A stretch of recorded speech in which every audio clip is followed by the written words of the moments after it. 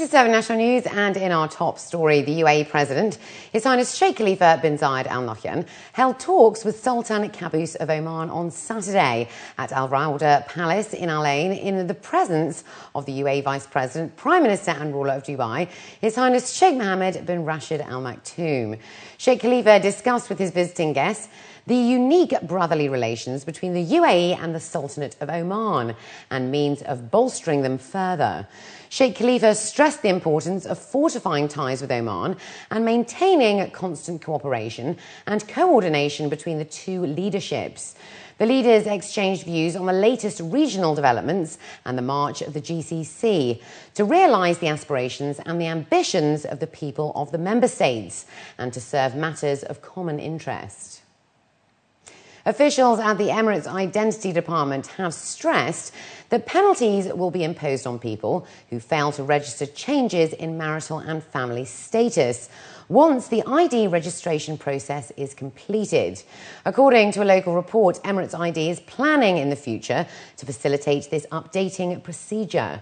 Self-service machines will be subsequently made available to allow people to make minor modifications, which can also be completed online. The self-service machines will be used for card renewal, card collection and card PIN management.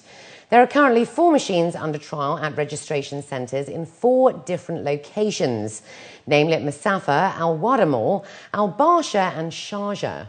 Additionally, 20 machines are planned to be operational by May 2012 in 20 locations across the UAE. The UAE has a substance abuse relapse rate of only 20%, lower than anywhere else in the world.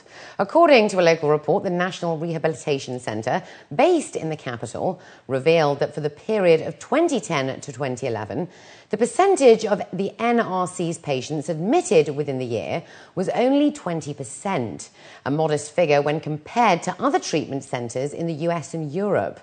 The Director General of the NRC, Dr. Hamed Al-Ghaffari, stated that this figure was disclosed by the NRC during the thematic conference on addiction psychiatry in Taronga, Spain, where it also hosted a workshop on the addiction trends in the UAE and the centre's treatment approaches.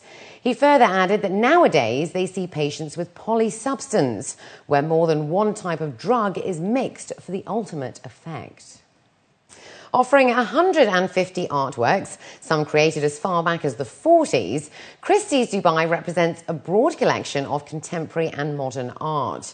Established in 2006, the gallery is now in their 12th season of sales and have revealed their current project under the title of Contemporary Arab, Iranian and Turkish Art. The exhibition will kick off tomorrow with an art creation led by Tunisian artist Enja Mahoudi alongside 4 Emirati young artists. Once the piece is completed by the team of 5, the unique work will be sold in an auction on Tuesday afternoon, and the proceeds will be donated to Noor Dubai Foundation. Supported by the Ministry of Culture, the authority believes that upcoming Emirati artists should be given exposure within the industry and should be further encouraged into the art scene. As ministry, this is our role, to stand with our artists, to help them to be in this huge project.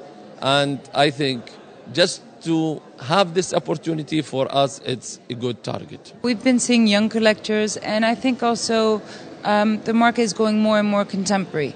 And so we've seen more and more demand for contemporary artists, because I think at the end of it, collectors like to look at their own generation of artists and what's happening, right there and then. And I think we're seeing more and more of that.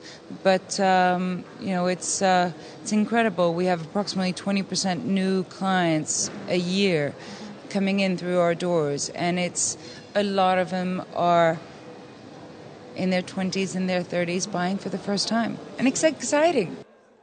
Raising over $20 million in charitable contributions so far, Christie's Dubai believes strongly in giving back to the community and allowing artists to participate in empowering communities across the world. ever since Christie's actually has started, we've really tried. We feel a very strong social responsibility to always give back and to do as much as we can for charity. And actually, I'm really proud to say that we've raised over $20 million to date for charity for the Middle East. And up next, we'll have the day's business news, so stay with us.